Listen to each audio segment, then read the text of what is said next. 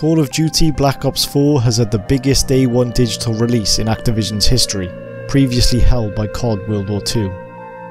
It also had the best Day 1 digital full game sales on the PlayStation Store's history, and became Activision's best-selling digital game on Xbox One. On PC, Black Ops 4 is only available on Battle.net, but doubled the Day 1 sales of World War II, which released on Steam. Activision hasn't released any unit sales for the game, however.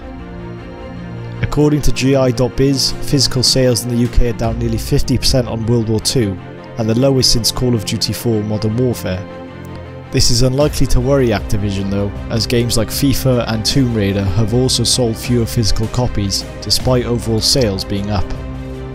I will have a Call of Duty Black Ops 4 review roundup soon for those holding off on the game. Make sure to like, subscribe and hit the bell icon to keep up with all of the best bite-sized news.